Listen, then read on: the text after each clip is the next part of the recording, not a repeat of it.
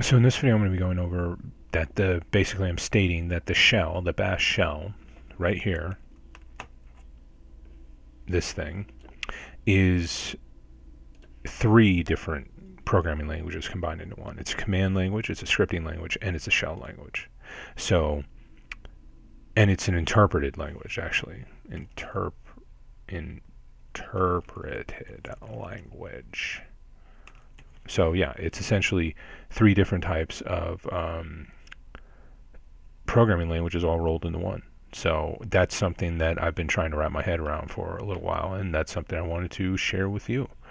So not only is it a shell, it is the language in which you talk to that shell, which I thought was interesting.